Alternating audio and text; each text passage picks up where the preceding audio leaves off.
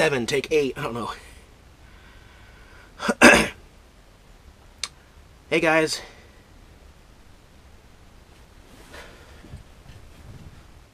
Hey guys, I hope you're all doing well. I'm not sure how I'm going to edit all this together here. So bear with me. I've got like a whole day's worth of videos, and then I've got everything that I'm trying to say today. God.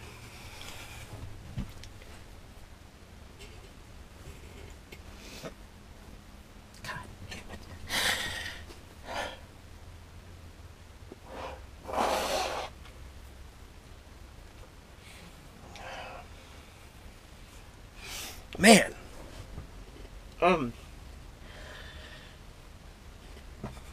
Alright, so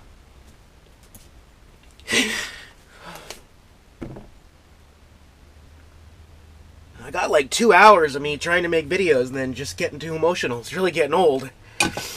Okay, I'm gonna make a video, one way or another. Look, I got Tilly back. But just still embarrassed. I don't know.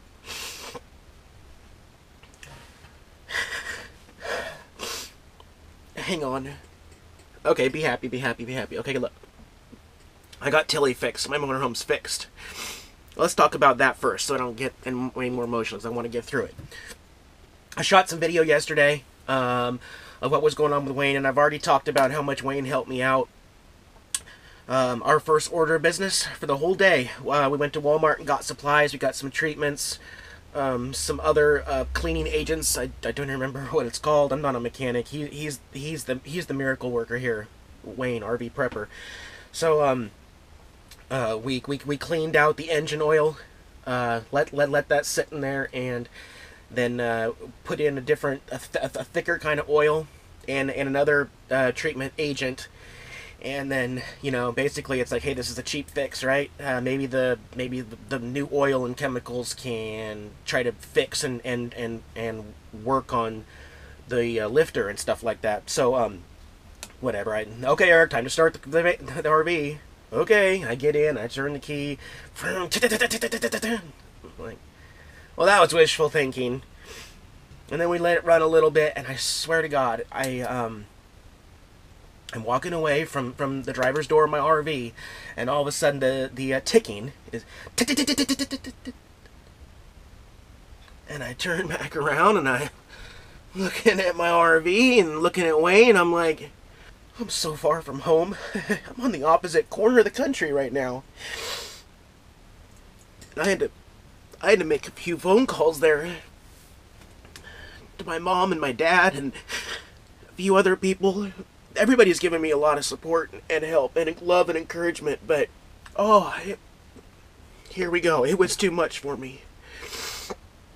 It was too much for me to handle there for a second. I'm not as strong as many of you think I am. I'm really not, and I'm not afraid to say that. I'm just I wasn't emotionally equipped to be prepared for something like losing my RV, well, my home, losing everything, and being so far away from home. I wasn't emotionally prepared for that, and I probably should have been. Then again, I didn't know how far I was going to go. I didn't, you know. Originally, I just talked about going down to California, Slab City. And what an incredible journey it's been so far, right? So, let's change the subject and let's be happy, right? My RV runs as it did before. That lifter, somehow, I can't remember how he described it, whether it's hydraulic or whatever, but the oil, it fixed it, it made it work, it got it, it gave it a push start in the right direction to make it work as it's supposed to. And I'm thankful for it. I'm thankful for it. I'm thankful for it. I can't wait to get back on the road. I'm actually going to stay here in Panama City one more day. There's somebody I want to see, somebody I want to hang out with. But I have to go back to a few things because, like I said, I've been trying to make videos all day here. And yesterday's video of me getting all emotional and everything. And there's some other video of some other stuff that was going on. I might splice that in here. I'll look through it and see if it's worth it. And you know, I just don't want to. I just don't want to show all of that. I just want to reiterate the fact that I've had a rough couple days, and I don't think I've been honest with people on YouTube. You know, but it happens. You know, I get through it. I do get through it as long as it takes. I had some crazy ideas going on, and I'm glad it's over with. Okay, so we're back to normal. All right. I promise you that in the next video I make, maybe not today, but in the next video I make, you will see a change in my attitude. I will be smiling, I will be happy, I will be perky, be back to my normal self, and everything will be okay.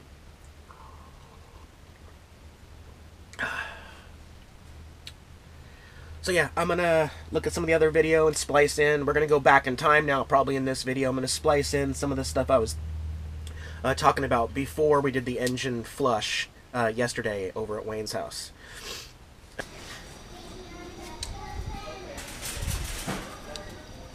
Try some of this.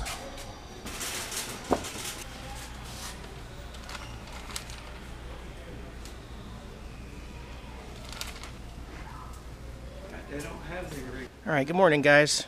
Still working on doing my daily vlog here, even though things are interesting. So, as I mentioned yesterday, diagnosed Tilly the Tioga has a lifter in the motor making that sound. That's internal engine work. So, a lot of people in this situation really have to take a look at what's going on and diagnose and decide what they want to do here, because a lot of vehicles, it's their final resting point when they start having engine work like that needing to be done.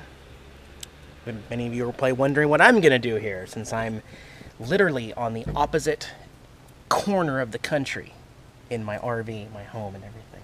I don't know what a lot of people would do, but I will say this: I've put a lot of money and work into this Tioga to get here, and as I said, I'm back here out at Wayne's place in Florida.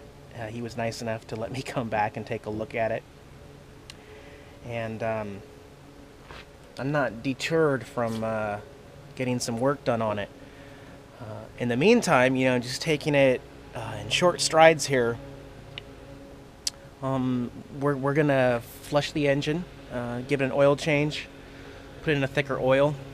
We went to Walmart and got some supplies to do the oil change here, and I don't know, maybe I get lucky and something helps fix the lifter and get it back normal. You know, without opening up the engine compartment, it's hard to tell what's even wrong with that lifter. Has it been compressed down? Is the rocker arm on? There's, you know, can't say anything. At this point, this is just one quick, easy thing to try. So that's what we're gonna try. I will also mention that, you know, it's the winter in Florida, so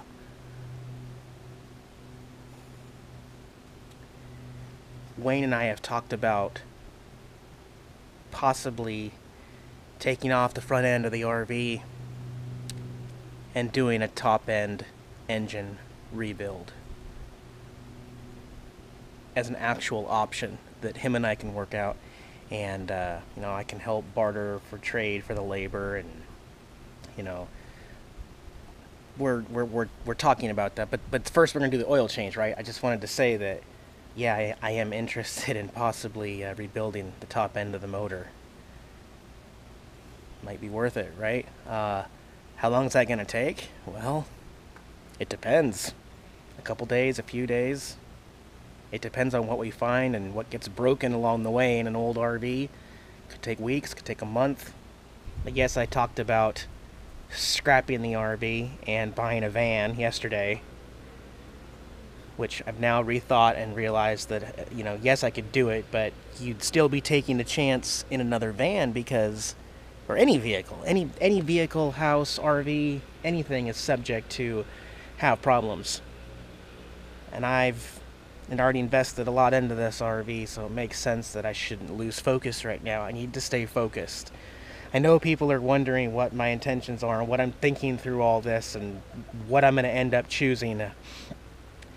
I don't know what else to say right now except that it's completely live right now. You know, I'm going to be staying probably one day behind on my videos.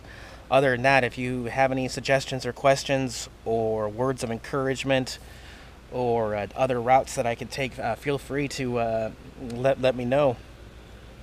I want to set up my live account maybe, while also working on what's going on with the RV, possibly also doing some live events and offering people to maybe join in on video if they're interested, or opening up the comment section of the video to do kind of a live Q&A. So that's another option. You know, I'm blessed to have met a friend like Wayne who's willing to help me out in this, and also, you know, it's really hard for RVers like me that live full time to find mechanical work on the road. It's, you know, you go into some of these big shops like Midas and stuff like that, and then you tell them, yeah, I need something done, but also I live in here all the time, so it's got all my stuff. My cat's in here, and no matter what, I need it back before you close because I live in it and have to sleep in it. So there's this kind of interesting compromise, which is kind of tough to talk to some mechanics. So that, you know, that's also why I kind of really feel blessed having Wayne's help out here. Possibly even purchasing like a $500 car here in Florida and still touring around during the day or the night, other places around Panama City. So that's where I'm at right now, and we'll see how far we get today. All right, thanks for watching, guys. Again, I've got much mad respect for Wayne. I'm going to put a link to his channel here at the bottom of this right. Again, it's RV Prepper. He's a good, honest guy. He's getting better with his videos, and I got more respect for him than. Oh man,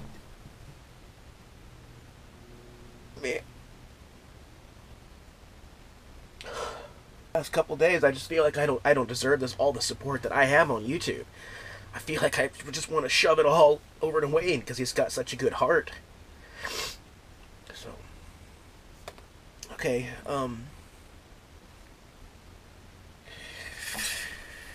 all right, I'm gonna clean the RV up here, feed Jax, he's still sleeping, and then regroup. And then, and again, I just want to publicly talk about one other thing. I had a spat with someone a couple days ago on YouTube, on his channel, and him and I disagree on a few things, and I may have said some things. I unsubscribed from him and said some things. But looking back at it now, I feel like I was, you know, it's okay to have a difference of opinion, and I didn't mean to steer people away from, well, I guess I'll just mention him. I didn't mean to steer people away from Jimmy Rants. It's just that I wanted to let him know that I had unsubscribed, and I felt attacked, and I didn't get along with some of his ideas on RVers like us. I will point out, I was wrong. He didn't. He never called me out by name in that video or mentioned me. So, for all I know, he might not even been talking to me. It could have been all other RVers. So yeah, like I said in that comment, Jimmy, I'm sorry for our little spat there. You know, there's been a lot of other other stuff going on in my life right now. So, I resubscribed to your channel. I enjoy watching that kind of stuff that you do. I just don't always comment, and I encourage other RVers who may have left his channel because of what I said to, you know, just maybe reevaluate the whole, everybody's got their opinion on YouTube, and there's nothing wrong with that. You know, you shouldn't just pull the plug like I did because you don't agree with something and you feel attacked. So, yeah. Anything else? I don't think I really have anything else to say right now, except I love y'all, and I'll talk to you tomorrow. Hey guys, Jack's here, along with his human servant Eric. Thanks for watching our RV channel. If you liked the video, give me a thumbs up below. Don't forget to watch all of our other videos. We got some great material out there. Subscribe to our channel so you can get the latest updates here on the road. Can you say hi? Talk to you guys later.